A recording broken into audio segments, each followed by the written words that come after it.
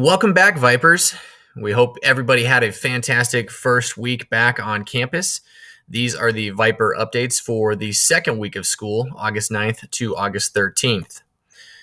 As a reminder, we will do these updates weekly, and they will go out each Sunday afternoon to give parents and students just a quick update on upcoming events and reminders for the coming week. We will send these out through a Remind.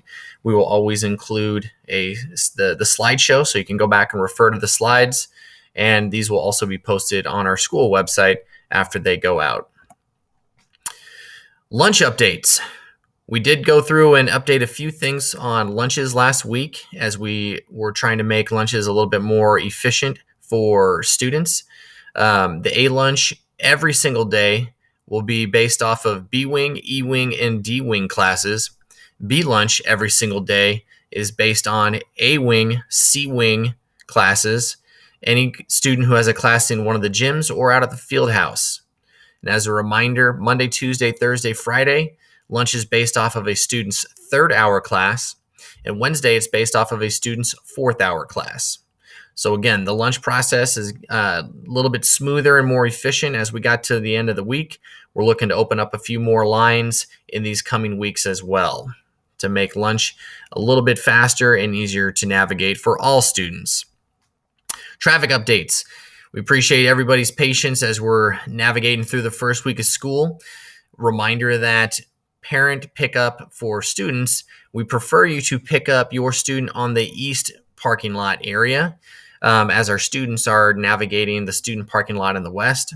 We are working with Buckeye PD and the city of Buckeye on a traffic study to make the traffic jam that's taking place in front of Indian School a little bit more manageable. So hopefully we'll get some progress there in these next few weeks as we're working with the city of Buckeye and Buckeye PD. So we appreciate everybody being patient in the parking lots and driving safely in the parking lots so that we don't have any issues. Parking updates. Students, remember, if you are using the student parking lot, you do need to have a parking pass purchased by the 24th of August. If you need help or assistance or even a payment plan, we can work with you on that pass. But students do need to have a parking pass purchased in order to utilize the student lot. Also, a reminder to not park in the surrounding neighborhoods or in the surrounding business areas. These are obviously private residences. These are business residences, and they need to have the parking spaces so that they can get in and out of their homes and so that patrons can use these businesses. So please, if you are driving, please make sure you're using our parking lot. Otherwise, your vehicle will be towed by these businesses and the local neighborhood. Student information, just a couple reminders as we're going into week 2. Always make sure that your Chromebook is charged each day. Make sure you have a water bottle with you. Our drinking fountains aren't open for regular use, but the bottle filling stations are available to students, so please bring a bottle to fill up. Our cafeteria is hiring if you're looking for a part-time job, and the link to apply is linked here in the slides.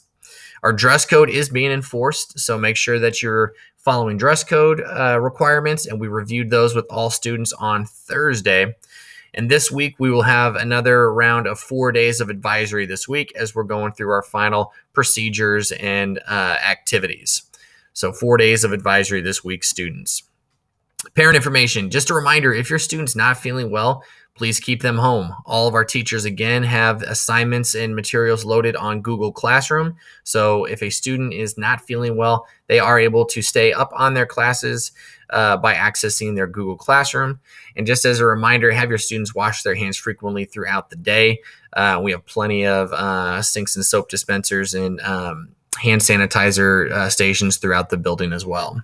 But if your student's not feeling well, keep them home.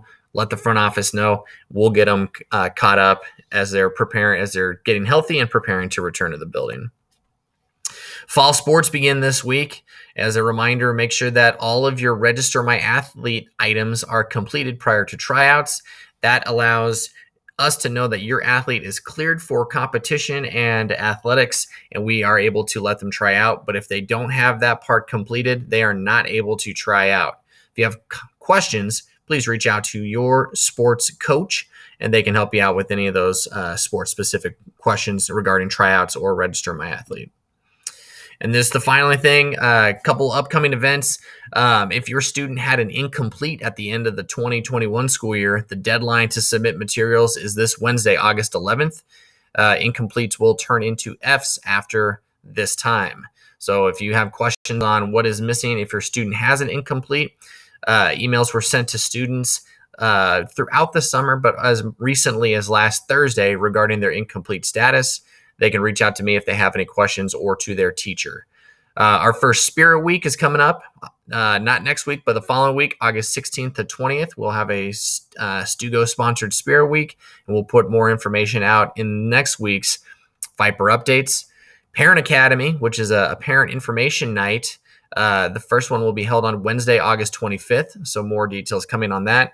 And the first Site Council meeting of the year is going to take place on the final Monday of each month. So our first Site Council meeting will be on August 30th at 5:30.